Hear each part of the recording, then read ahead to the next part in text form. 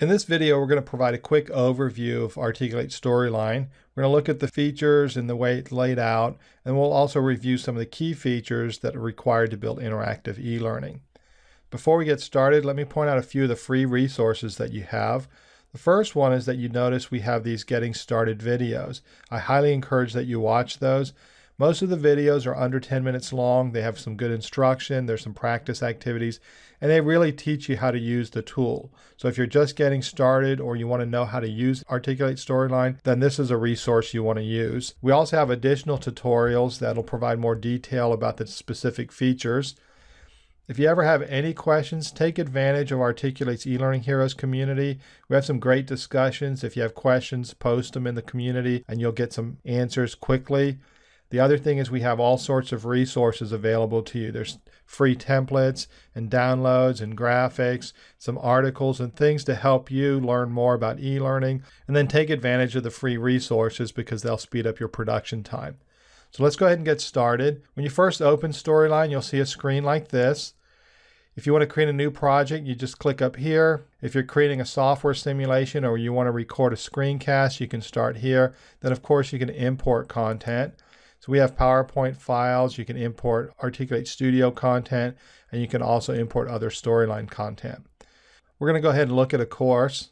When you first open a course, you'll be inside of StoryView, and StoryView is going to provide that big picture overview of your course. So it shows the flow and structure. You can see that we have two scenes. Scenes are really just a collection of slides. So this is scene 1, this is scene 2. Really doesn't matter how you use the scenes, so you can use them a number of ways. And then inside of scene 1, we can see we've got a number of slides and we can kind of see the flow of the course. So it's kind of linear and then it branches out based on different decisions you make on slide 1.2. Now in a general sense, you just see these gray arrows. So they kind of show you the flow. If I actually click on a slide, you can see that the gray arrows change and then I get to see the actual triggers on the slide. So these red arrows represent the triggers and I can roll over them. This one has more, so let's click on that and you can see it showing me where those triggers go. If I want to change them, I can just click on an arrow and it'll open up the trigger wizard. Or I can come over here, I can see I have a triggers panel and I have slide properties panel.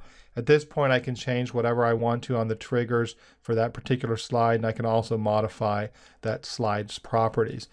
This is a good place to go when you do troubleshooting on your course. Instead of clicking in and out of the slides, you can go to StoryView, click on a slide, look at the triggers, look at the properties, and a lot of times you can make your adjustments right from there. Now let's go ahead and create a new scene and then we'll work on a blank slide. So we've got a new scene here. We'll click on that and you can see if I zoom out that I've got my new scene here, and then inside a new scene I have my slide. So I'm going to double click on the slide. Now let's look at the options that we have when we're editing slides. Storyline gives you a free-form editing environment. That means that you could put whatever you want to on the screen and you can move it around and size it and do whatever you want to. When we look at the layout, we can see here we have our scene slides. Over here we have our timeline, our states panel, and a notes panel, so you can add your slide notes here. And then over here we have our triggers panel and our slide layers. Now when you're authoring in Storyline, you have three main authoring components. You have your states, your slide layers, and your triggers. And in a general sense, when you build your interactive e-learning, you're always going to work with states, layers, and triggers. Now if we look at the options that we have on top of the ribbon toolbar, you've got your Home tab, and here you can see you have a rich text editor, so a lot of things you can do if you have text on your screen. If you go to Insert, this is where you'll insert content on your slide. So you can see we have some core groups. There's the slide group, the illustrations, media, and text groups. And then over here we have our interactive group. So these are interactive objects.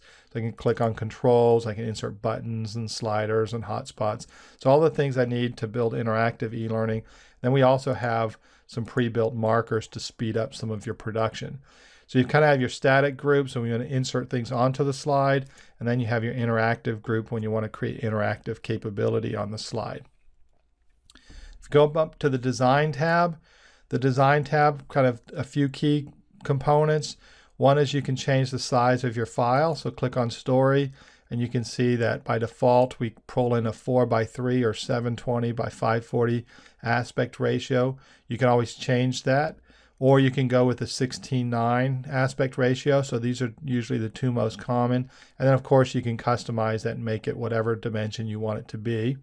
And then over here we have our design themes. The design themes are kind of made up of three main components. You have the look or background. In this sense, we have these options here. Then you have color schemes, so you can choose from a number of color schemes. And then you have your font themes as well. Now you can always customize those. You can click up here on colors and you can create your own color theme. So if you need to follow certain branding requirements or you want a color theme set that works with your course, you can do that yourself. And then you can also do the same thing with your fonts. We have slide transitions, so you can set transitions for your slides, also set transitions for your layers. Animations, there's three main components to the animations. There's an entrance animation, which we see right here, exit animations, and then we have our motion paths. And then you have your view tab. You have your slide masters. So in this example, you can see I've got a slide master and then I've got a number of layouts, and you can create as many layouts as you want. You can also create multiple slide masters. When you import PowerPoint files, it'll import the slide master, so you'll see those in your slide master as well. And again, you can apply theme colors and all that to those. The other thing we'll look at here in the View tab are the feedback masters. So in this case, you can see we've got a few feedback master slides. Generally, it's what you see when you create a slide and you get those pre-built layers and you get the feedback slides with the little gray boxes. But you can customize those and then they're applied to your slide layers. So you can customize them for your quiz questions or assessments. And you can also pre-build some feedback masters just to use on your slide layers. So those are probably the two key parts when you're looking at the View tab. And then of course there's all sorts of help available to you. So tutorials, blog posts, questions, technical support, anything we can do to help you be successful, we're committed to doing. Now whenever you want to preview or publish your course, you can just hit on the preview button, and then of course you can publish your course. When you click on that, you can see you've got some pretty standard publishing options. You can publish for web, and then you can set all of the requirements. By default, we publish to Flash. You can also publish HTML5, and then you can publish for the mobile player, either iOS or Android. I usually select all three. This way, when I publish, I always have those three options available to me, and I don't have to republish. Now let's build a simple interaction so we can see how states, layers, and triggers work. We're going to insert a character, a caption, and a button. So we'll go to Insert. I'm going to choose Caption first, and I've got my caption here. Draw it on the screen. Now I'm going to choose a character. I'm just going to choose one of the illustrated characters, and each character has some built-in expressions, and we can actually trigger these as state changes, and each character has a number of poses, and then down here you can change the perspective. We're just going to insert the default character. Now that the character is on the screen, I'm going to crop her so that we can see her a little bit bigger, and then we'll scale her, and let's put her on screen. And let's take the caption and we'll move the little tail here. So now we have a character, and what we want to do is two things. We want to create an interaction where I click a button and I change the expression of the character by changing the character's state. And then I also want to change the feedback that the character provides when I click the button by showing a layer. So let's insert a button. And we'll just put the button here. Now before we start working on the interaction, let's go to the timeline. You can see that we have our objects on the timeline. The first thing you want to do when you add objects to the timeline is to title them. So I'm going to call this my happy button. This right here, characters, I like to give names, so Susan. And then this will just call us our feedback. So we've now titled the objects on the screen. It's going to be a lot easier to recognize them when you start creating triggers and working with your slide layers. So we've got our character, we've got our caption, we've got a button. So let's go ahead and do a state change first. If you come to the States tab and you select an object, we'll select the buttons. You can see the buttons have pre-built states. And that sense of interactivity that you get with the button, you can see here. So we can go from a normal state to a hover, so when I'm hovering the mouse over, or when I click down.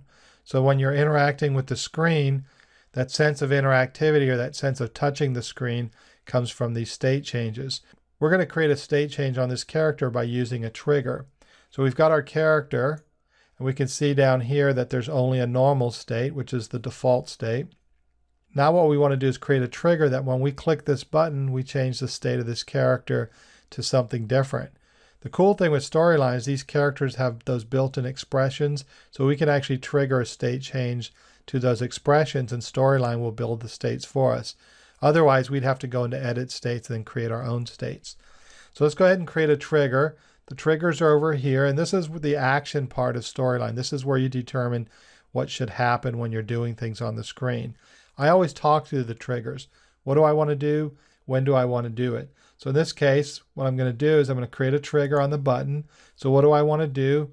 I want to, here are my common triggers, I want to change the state of Susan to, and here are the built-in expressions, and we'll say to happy when the user clicks on that happy button. So let's go ahead and hit OK. And now I can read the trigger, change the state of Susan to happy when the user clicks this button. So let's preview this. Now I've got my slide, click on the button, and she changes to happy. So that's because the trigger was set to change the state of this character to happy. Now if we come back to the slide and click on the character, we can see that Storyline built a happy state. Now we want to look at how triggers and slide layers work. So we're going to create a basic layer, and that'll provide our feedback here in the box. So I'm going to create a new layer, and we'll call this the happy layer.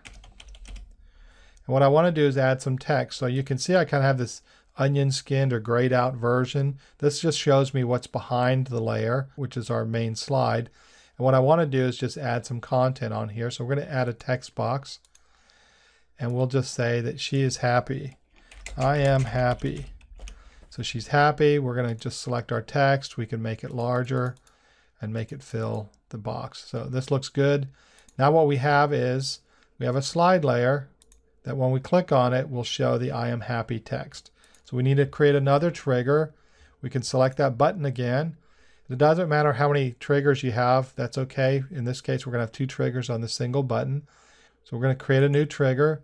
What do I want to do? I want to show layer, choose my layer, and when do I want to do it?